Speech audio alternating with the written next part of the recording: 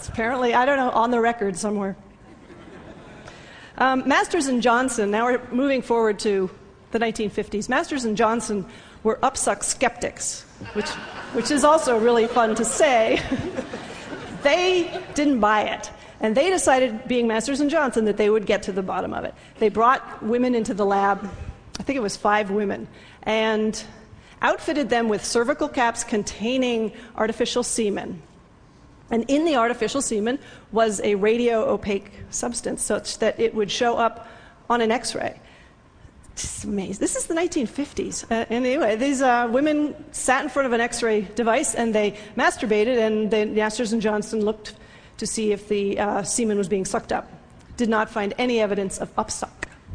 You may be wondering, how do you make artificial semen? I have an answer for you. I have 2 answers. You can use flour and water or cornstarch and water. I actually found 3 separate recipes in the literature. My favorite being the one that says, they have the ingredients listed, and then, in a recipe it'll say, for example, yield 2 dozen cupcakes. This one said, yield 1 ejaculate. There's another way that orgasm might boost fertility. This one involves men. Sperm that sit around in the body for a week or more start to develop abnormalities that make them less effective at head-banging their way into the egg. British sexologist Roy Levin has speculated that this is perhaps why men evolved to be such enthusiastic and frequent masturbators. He said, if I keep tossing myself off, I get fresh sperm being made, which I thought was an interesting theory. So now you have an evolutionary excuse. Okay. Alrighty. There is considerable evidence for upsuck in the animal kingdom. Pigs, for instance. In Denmark, the Danish National Committee for Pig Production found out that if you sexually stimulate a sow while you artificially inseminate her, you will see a 6% increase in the farrowing rate, which is the number of piglets produced. So they came up with this plan, this 5-point stimulation plan for the sows, and they had the farmers, there's posters they put in the barn, and they had a DVD, and I got a copy of this DVD. And this is my unveiling, because I'm going to show you a clip. Okay, now here we go. See, off to work. And all looks very innocent. Okay, he's going to be doing things with his hands that the boar would use his snout. Lacking hands. Okay.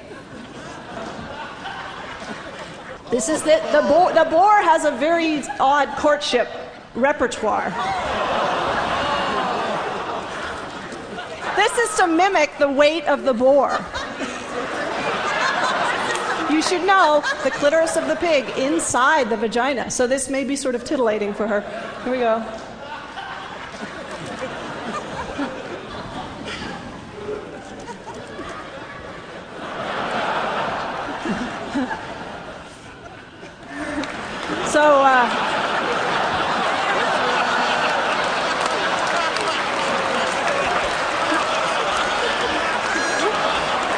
And the happy result.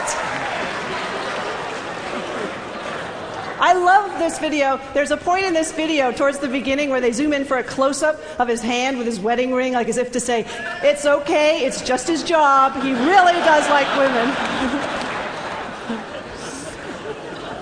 Okay, now I said when I was in Denmark, my host was named Anne-Marie, and I said, so why don't you just stimulate the clitoris of the pig? Why don't you have the farmers do that? That's not one of your 5 steps. She said, I have to read you what she said because I love it. She said, it was a big hurdle just to get farmers to touch underneath the vulva.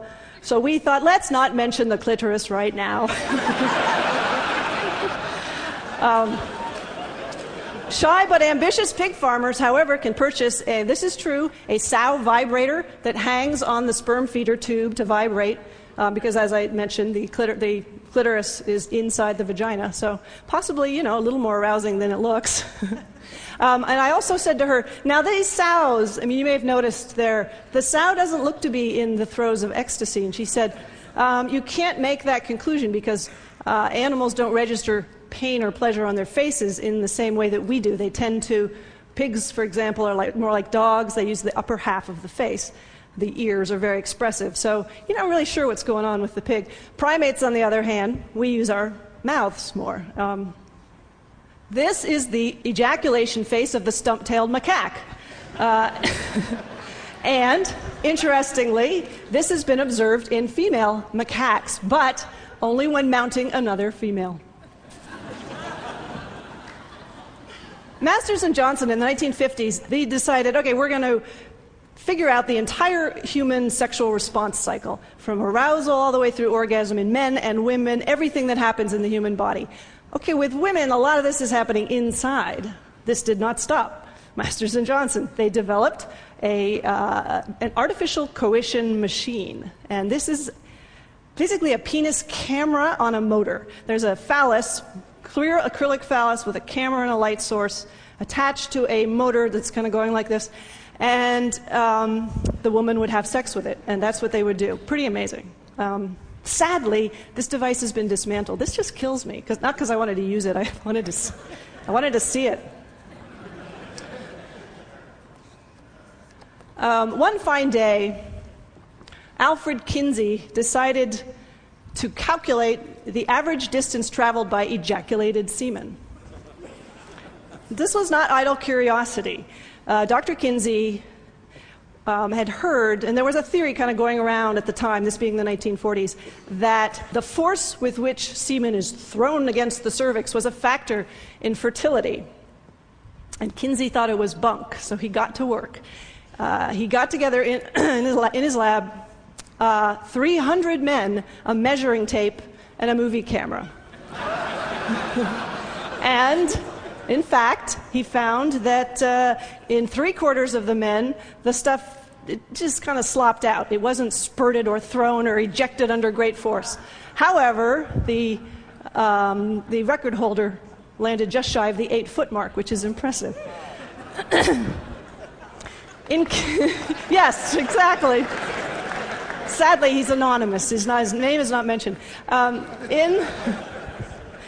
In his write-up of this experiment, in his book, Kinsey wrote, "2 sheets were laid down to protect the oriental carpets."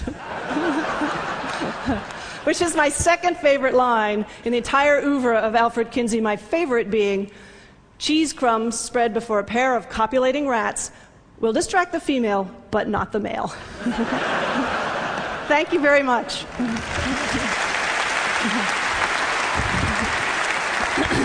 Thanks.